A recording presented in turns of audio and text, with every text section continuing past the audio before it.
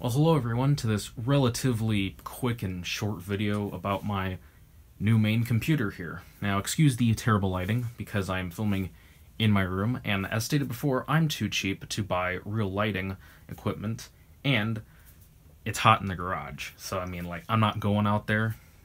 I'd have to film at like 11 at night before it's like comfortable enough to be out there, so we're doing things inside. So yeah, as you can see, I built my new computer inside the what was supposed to be the Windows 98 machine case. We did use that. I believe it was the Win9X machine video or something stupid like that. You know, that period where I just couldn't be fine with the 98 machine and I just kept doing random stuff with it. I've settled it down in its own thing now, and I'm not changing it for a long time, so I've made myself that rule that I'm not going to change it for at least like 2 years or something. But I decided to use this case because it's such a good case, and I spent $50 on it, and it was basically in brand new condition. So it made the perfect candidate for a sleeper PC. Also, it's massive on the inside. It has great airflow, especially for a case at the time, and it looks pretty cool. So we're going to take a quick look at what's going on with the hardware here, take a look at the case a little bit, and I'm probably not going to turn it on, really, because like there's nothing special about it. It's just running Windows 10 LTSB with O&O Shut Up 10, I think that's what it's called, to help block all the telemetry. Because I don't have a Windows 7 install disk to really use, so I had to go with 10, because there's really not Windows 8 drivers for this. So yeah, and it's also running Ubuntu 18.04. Again, really not anything special, but I will put some performance benchmark thingies on screen at the end, so you can get an idea of what exactly this machine performs like compared to my old computer, which was an FX 8320 overclocked to 4 GHz with 8 gigs of DDR3 RAM in single channel and a AMD Radeon R7 370. So pretty old computer. It worked, but it had a lot of stability issues. Like the motherboard was kind of on its last legs. So yeah, let's take a quick look through the hardware here.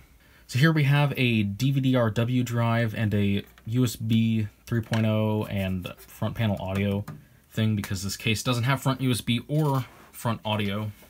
So that's kind of a necessity to have, at least for me, because I don't want to have to keep going behind the computer all the time to plug in stuff.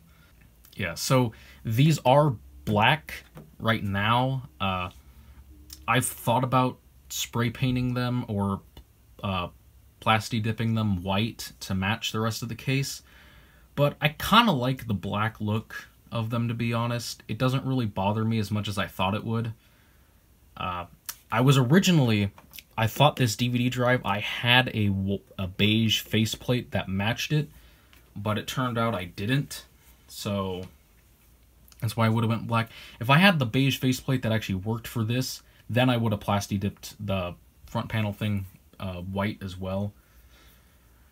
But I think I'm just going to leave them for now. It's really not that big of a deal in my opinion.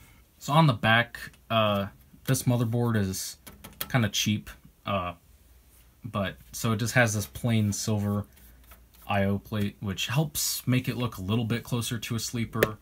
The power supply being black doesn't exactly help that though. But yeah, I actually really like that this motherboard has dedicated PS2 ports and not a combined single port, because it means if I wanted to, I could use a PS2 mouse and a PS2 keyboard at the same time, which I'm not, but I do plan on getting a Model M hopefully at some point. It's probably going to be a Unicomp, but yeah, I can at least use, you know, both PS2 ports. You get the idea. We do have 3 video outputs on the motherboard: VGA, DVI, and HDMI, none of which are used because there's no onboard graphics on the CPU. Then there's 6 USB 3 ports on the back. 2 of them are this teal color. I don't know what's different about them. I should probably look up in the motherboard. Maybe they're USB 3 Gen 2. That might be what they are. I'm not sure though. Gigabit Ethernet and just very basic audio. Then down here we have the graphics card, which has 3 DisplayPort and a single HDMI port. So inside the computer, I'm going to use a flashlight for this so you can help see it. There's a ton of cables, and this is a modular power supply. This is an EVGA 600BQ, a 80 plus bronze semi-modular power supply, and there's still cables going everywhere because this case does not really have any sort of options for cable management, which is kind of lame, but I also kind of don't care. There's no side panel window, and messy cables really don't affect airflow all that much. So the motherboard is an Asus B450 Prime something. There's definitely Prime somewhere in the name. This is an MATX board, so there's nothing below the graphics card pretty much. I did this just for cost, really. I could have spent like $30 or $40 more just to get a full ATX board, and I really didn't feel like it, to be honest. I was like, I'm probably only ever going to have one graphics card in here, and like I'm not really going to put any other expansion cards in here, so I just said, you know what, we're just going to go with the an MATX board. So yes, this is a B450 motherboard, so that means Ryzen, if the AMD cooler didn't give it away, or the Ryzen sticker on the front of the computer. There's a Ryzen 5 2600 under there, 6-core, 12-thread. It's running at stock speeds right now. I might overclock it in the future, but as for now, I'm just running it at stock speeds because I didn't feel like messing with it too much yet. Probably a couple years down the road, I'll probably mess with overclocking. We also have the stock Wraith Spire cooler. I'm not exactly sure what it's called, but it's actually a pretty good AMD cooler, and it's pretty quiet too. For RAM, you can't see it under just all these cables, but there's 2 8 gig sticks of Corsair DDR4 LPX, whatever, Vengeance. Ooh, fancy RAM. Ooh. It's running at 2666 megahertz. I know that's not really fast for Ryzen, because Ryzen loves clock speed for the RAM. If I might upgrade the RAM in the future, or just mess with overclocking the RAM in the future, I know that would probably give me a big performance boost by just overclocking the RAM, but for now, I haven't messed with it. In here we have the drives, which you're gonna yell at me that my SSDs are just floating around in here. I swear, I planned to at least have one of them in a bracket, but the bracket didn't work for whatever reason. I'll probably get like some really cheap just metal like adapters, because the adapter that I had actually had a little PCB inside that actually adapted it out, which is completely pointless, and I think that's the problem, is that PCB or whatever got broken.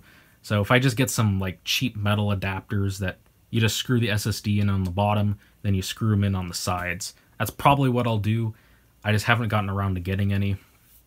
We have a 1 terabyte Western Digital Blue hard drive.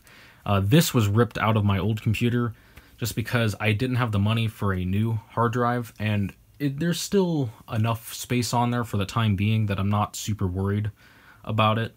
And moving down here, you can actually see the PC speaker, which is actually hooked up.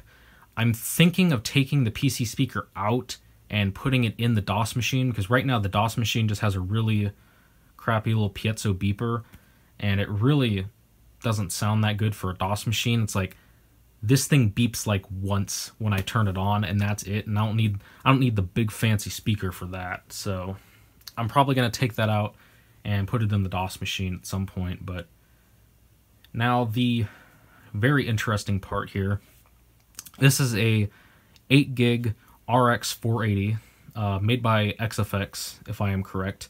This is the reference cooler, reference design, and it's one of my favorite looking reference coolers of all time, and that's why I bought this specifically. Was that a mistake? It kind of is, kind of not. It definitely runs very hot, and it can get kind of loud. But I love the way it looks, man. Even though there's no side panel, I love the way this card looks. It's so minimalist, and yet so just nice looking. But yeah, I probably should have gotten an aftermarket cooler version. It probably would have been a little bit cheaper too. But I got a pretty good deal on this card. I only paid $110 for this with free shipping on eBay. So yeah, that was a pretty good deal.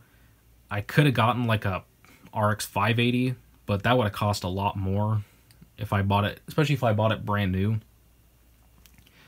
So the total cost for this build, I don't exactly remember, but it was under $500, I think. Or it might have been just over $500. It wasn't very much, though. Not counting the case, because I had already had the case for a while. Ah, God. I just cut my finger. Not really cut it that much, but I definitely ripped a little bit of skin on it. Nope, I definitely broke the skin. That's deep. Huh. Well, ain't that fun. This is why old cases kind of suck, but they look cool. So, yeah, you can definitely see the blood coming out there. I'm gonna end the video here. I'm gonna go put a band-aid on my finger, and I'll put the performance things up on screen really quick. And yeah, so thank you for watching the video. I know it's kind of short and really nothing special, but I just figured it'd be kind of cool to show this off. So thank you guys for watching, and take care.